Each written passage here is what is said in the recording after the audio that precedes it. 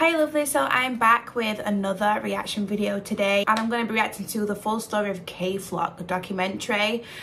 I've heard of K-Flock, I've seen K-Flock before, but I don't know much about him at all. I've had a few people ask me to react to this documentary, so hopefully it'll give me a backstory, let me know more about him, and then I can also go on and react to some more stuff of his as well.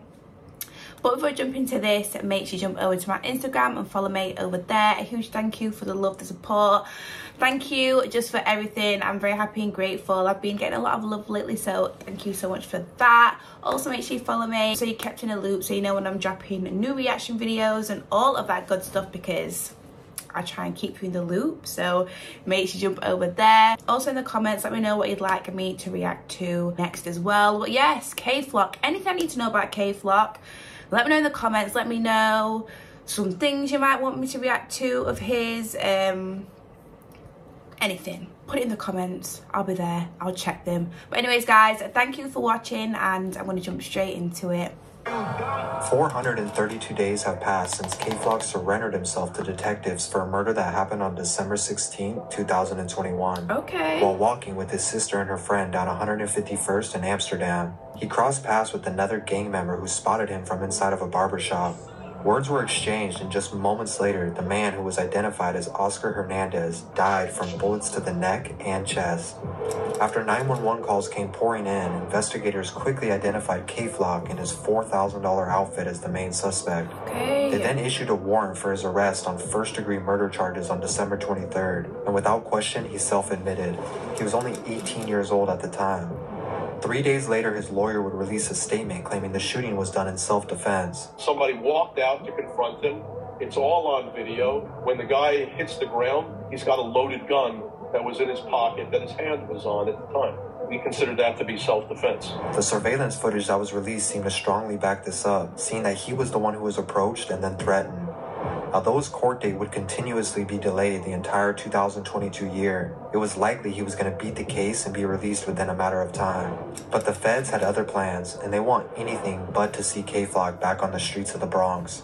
On February 23, 2023, the federal government stormed in and added a 15-page indictment on K-Flock and 7 others, now being labeled the leader of an organized crime syndicate. The New York federal court is demanding that the 19-year-old rapper serve a minimum of life in prison or a maximum of the death penalty.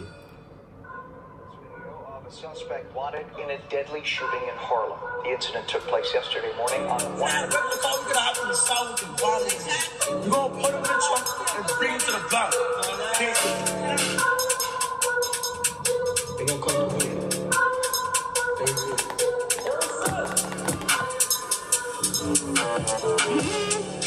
That beat, okay. Jeez. Before he was ever known as K-Flock, he was just Kevin Perez, born April 20th, 2003 in the Bronx, New York. Although the Bronx is the birthplace of hip-hop music, 40% of the borough lives below the poverty line, making it a hub for crime and gang activity.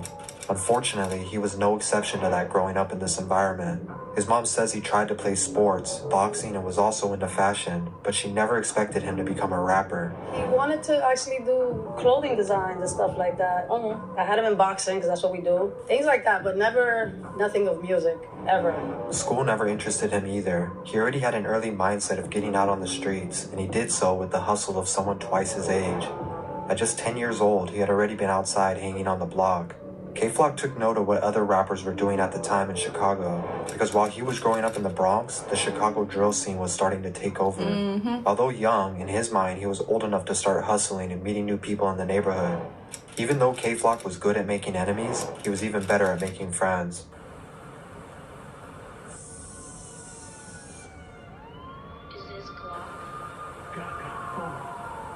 Aaron Howard, or Dougie B, is actually his blood cousin, but the two grew up like good friends. Then there was Quayshawn, or B-Love as we know him. He was the oldest and had a lot of influence over them, including being the first one to pick up rapping.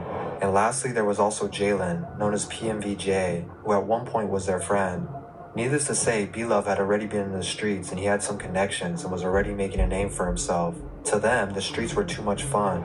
This was their mindset at a young age. Being young and not fully understanding the lifestyle that came with it, losing family and friends was part of growing up in the Bronx. Being from 187th Street, K-Flock repped a gang called Sevside in DOA. And like any set, they were at war with a few others. Sometimes they even referred to themselves as EBK, or Everybody Killers. How EBK? Because anybody could get shot. So you can imagine they had a lot of enemies, with the YGs and OGs being the main ops of Sevside. As I mentioned, B-Love was the first one to start recording music, but he didn't like the way his songs were coming out, so he ended up giving it up for a while and never released the songs. Meanwhile, PNVJ would actually be the first one to find some success with songs like OMBK. Seeing that PNVJ could get views like that only made them realize they could do it as well, seeing they all come from the same area. Shortly after, B-Love ended up doing some time behind bars, later claiming that someone had snitched on him. This made him hate the street politics, wanting to pursue music more so he could leave that behind. But while this was happening, K-Flock was running his ops down in the streets and would even go live on Instagram, showing him in hoods he wasn't supposed to be in like he was bulletproof. Sorry.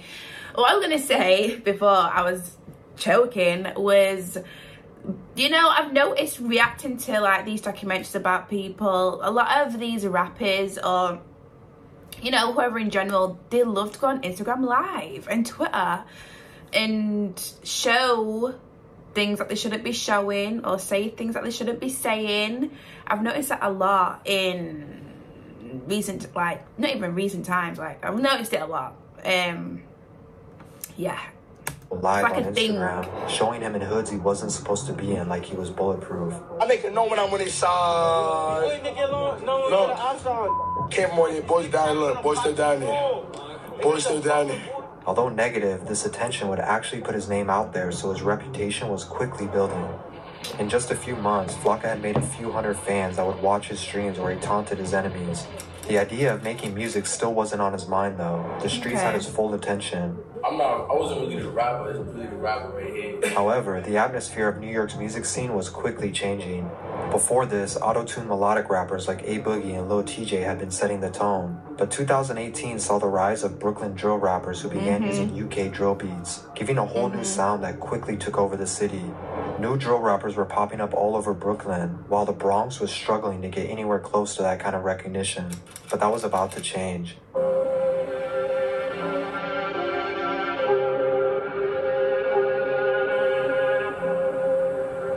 In 2019, B-Love came home from his sentence, and upon his return, Dougie B convinced him and K-Flock to start rapping seriously. But things were only getting more complicated in the streets. At this point, their friend PNVJ started repping a new set, and Dougie B and others were upset about that. What is your reason why you don't like me? Why? You used to stay on me. I used to take care of you all that. Tell me why you don't like me, bro. I don't care about you. One day, PNVJ was back in Sevside visiting his family when Dougie B and a friend pulled up, allegedly asking PNVJ's mom if he was home. She, unknowing of the beef, told them that he was upstairs if they wanted to hang out. This would ultimately lead up to Dougie B taking the chain off of his neck and recording the entire incident. See the chain? Yeah, I see the face. K-Flock, of course, would side with Dougie B, and the rest was history. Because of this, though, Dougie B would actually spend some time in jail for the robbery. With Dougie gone, B-Love and K-Flock were still in the streets looking for a way out. But for an undisclosed reason due to being a minor, K-Flock was then also put into a juvenile detention center for a short period of time. Okay. With B-Love the only one still holding on to his freedom, he began freestyling over drill beats until K-Flock came home. When Flocka was released, B-Love sat him down and told him he should really give rapping his full attention, and within time he booked a studio session for him where he recorded his first track. On May 26, 2020, K-Flock dropped that song, which was titled FTO, a remix to 22G's Blicky freestyle. I've never heard The song amassed over 100,000 views due to the hype K-Flock had already been building in the streets, and now everyone wanted to hear him rap. 22G's even ended up... I've never heard it, so in the comments let me know if you'd like me to react to it. It'd be first time reaction, because I don't think I've heard it unless I've been scrolling on like Instagram or something, and I've heard a little snippet. But yeah, let me know in the comments. Giving him props for the remix, a huge success for his first song. 1 month went by and B-Love dropped his first official song as well, No Hook, which also saw about the same success. They now had a platform to grow off of and put the Bronx drill movement on the map. Dropping music at least once a month and collabing on many of them, their names were quickly becoming the talk of the city. They also made sure to shout out Dougie B in verses while he was still locked away, so his past music was also getting recognized and gave him a small buzz for when he got out. But with all the attention they were now getting, it was also putting an even larger target on their backs. Every song became more specific, targeting different ops, but this is also what made it so popular in the first place. They made it a point to help each other stay on track, and no matter what was happening in the streets, they had to keep recording music if they were going to make it out. Dougie B was released around August of 2020, and when he saw the momentum B-Love and K-Flock had built up, he quickly rejoined the mix. This is when things would really start to take off, kind of like a trio, except they all had their own individual careers. Yeah, I was going to say that, In March of 2021, the three of them dropped their song, Brotherly Love. The first month it was out, it got over 1 million views and really put them on the map. I feel like the famous rapper. People from outside the city were now tuning in, and their fan base grew a lot after this. A big reason the music was catching on was because they didn't just copy the drill sound that Brooklyn was seeing success with, but rather they put their own twist on it, making it an entirely new sound.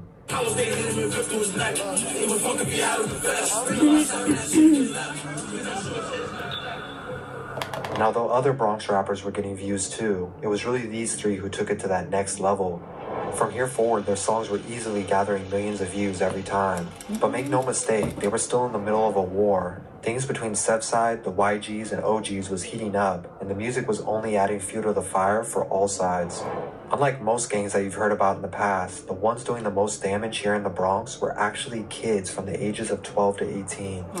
These kids are younger and wilder than anything you could imagine. Listen, that's what people be saying, you know, like people nowadays be saying the kids or like the younger people nowadays are just wilder, who are in gangs and stuff like that. They're just wilder. There's just a lot more stuff going on. Like, I've heard that so many times, like, recently.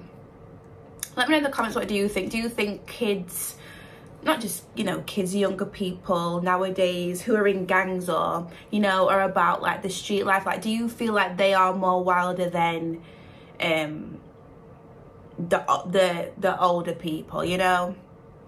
Let me know what you think in the comments. Ages of 12 to 18. These kids are younger and wilder than anything you could imagine, and they're pulling triggers. During this time, K-Flock was having beef with his own cousin and rapper D-Thing, just because he was repping a different set, and that just shows how serious they took it. It's no more free Dougie B, but it's gonna be an RIP. Then there was another situation with rapper E-Dot, who at one point was friends with K as well. After an Instagram live showed E-Dot smoking and chilling with K-Flock's ops, their friendship was over as well. 16 with 2 million views. They never do that before. All my ops, 18, 19, 20, 21. I be for old, great, older. Nah, they not even my ops. I'm smacked. I'm high, y'all. My bad. They not my ops. Fans. At this point, it seemed like everybody had a problem with everybody. But again, every single one of them was benefiting from these beefs. Bronx Drill had everybody tuned in, but at what cost? In July, a 21-year-old rapper named Ty Swish was shot in the head while outside of his apartment complex.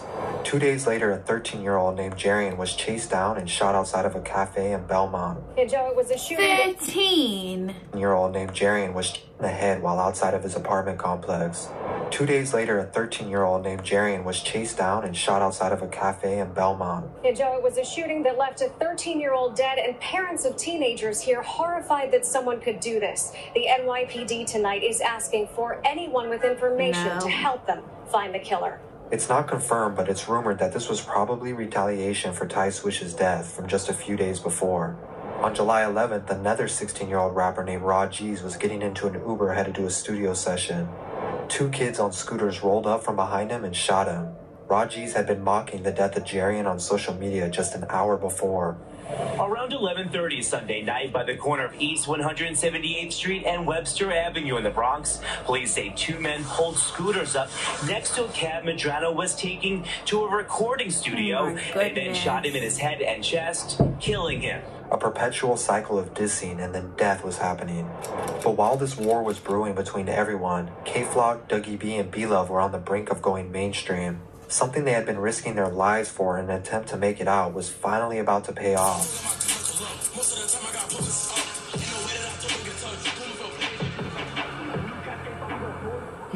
Shortly after, K-Flock dropped his song Being Honest, and he would get his first collab from a mainstream artist when G Herbo gave him a verse.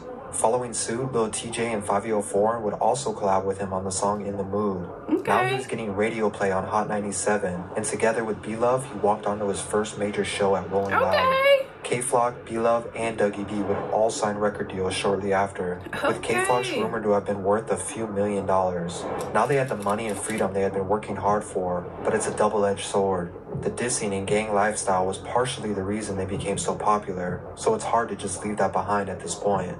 But with money in his pockets, he was seen enjoying the finer things in life, taking trips to Miami, riding around in a new BMW, and spoiling his little sister and girlfriend with shopping trips. But the money and fame only made him an even larger target for his ops, which means he now had to think twice before doing anything in his home city. And you better believe they were watching his every move. The morning of December 16th, K-Flock woke up and was seen on live, once again taunting his enemies to come find him. But he made sure to let him know he wasn't lacking as he revealed a gun tucked in his belt. See, they literally just be showing stuff like...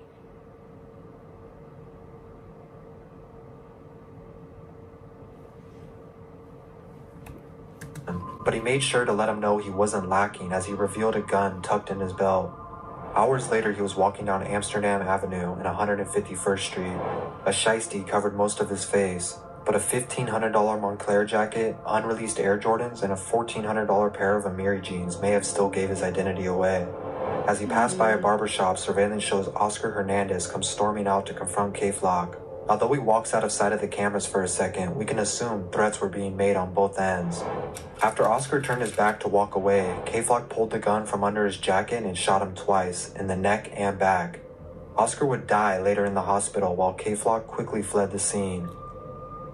Oscar Hernandez was inside a barbershop when the gunman opened the door and asked him, quote, "What are you looking at?" And the victim went outside to confront him. He was fatally struck in the neck and the back. Because he was so easy to identify and investigators had access to surveillance from multiple angles, a warrant was issued only 6 days later. But the police wouldn't need to look for him. On December 23rd, Kay hired a well-known lawyer named Scott Lehman to represent him. They drove together to the 30th precinct where he surrendered himself. Go back a little bit. Let's take this in. His lawyer describes that police had received a tip that K-Flock wasn't actually the shooter in the surveillance footage, but that was quickly shut down. He was denied bond and waited behind bars while more evidence was collected by the police. Then in March, out of nowhere, Kay would fire his old lawyer and hire the same lawyer who represented El Chapo, a promising sign. In this Instagram post, his new lawyer stated that he was excited to work with K-Flock and was confident he would beat this trial. So he did shoot him in self-defense. That's what the allegation is. You know, I don't want to talk too much about the details of the case, but the government claims that he pulled the gun out and shot him. But at the same time, the person that was dead on the ground had his hand on a loaded weapon, illegal loaded weapon. K-Flock then posted several updated photos with the caption reading, "All good, don't believe the blogs or internet. Everything trendy, forever DOA." Over the summer of 2022, his attorney began to argue self-defense, claiming Kay had no intentions or premeditation to murder Oscar, but instead feared for his life. After all, he was in a dangerous part of town, and he was the one who was confronted in this situation. Social media had been supporting Free K-Flock, and many believed him to be released sooner than later, but his court appearances were being postponed one after another. In November of 2022, fans tuning in would explode when the courts made an error showing his next court date to take place in December of 2028, leaving many to wonder if this was a mistake. But shortly after, the next court appearance was updated and corrected, this time set for November 16th, but even that would be delayed once again. The only update the world would get was a recorded phone call of K-Flock dropping bars saying he felt confident he would be home in 2023.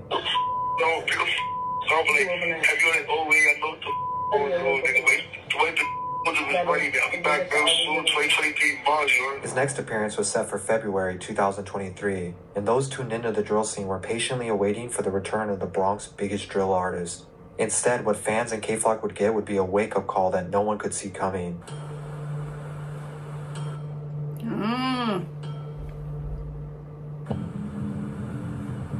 Early on the morning of February 23rd, before Kay was set to appear in court, the federal government would release a 15-page indictment on him and 7 others of the gang's Sev side under the Racketeering Influence and Corrupt Organization Act, or RICO charges, and these are very serious accusations. Normally, the evidence behind RICO charges go back many years, but in K-Flock and Sevside's case, it was only 2 years worth of evidence, leaving many to believe this was rushed in a desperate attempt to keep K-Flock away and locked up. Regardless, the government had gathered enough evidence against him and his entire gang, wanting to make an example out of all of them due to New York having some of the strictest sentencing and an image to uphold. New York wasn't taking a liking to the image that K-Flock and his music were giving the city. After all, this is the home of the stock exchange and some of the wealthiest people in the country. The last thing they want is kids glorifying murders in their city. New York City, they're not waiting for that. You're not going to make the city where e-commerce and the stock market lives look like a crime-infested haven to the rest of the world. And when you're now a rapper and you're going on live to say, hey, I have a gun and I'm chasing it down, you're not going to do it in New York City. You can do this in Chicago. You can do this in Houston. You can do this in Miami. You will never in life do this in New York City. Now it suddenly made sense why K-Flock's court date was being delayed. What most initially thought would be no more than a few years quickly turned into a minimum life sentence, with the maximum being the death penalty. Neither K or his defense have responded as of now, only a few recent photos of prison where K is seen here. Police are now gathering all 7 indicted members, and K-Flock's life hangs in the middle. He wanted to be the one who made the change for everyone around him, but at just 19 years old, he may have already lost the chance of being a free man. Yeah, I just want my whole hood to be I want to be the nigga that make the change for everybody. So yeah, that is...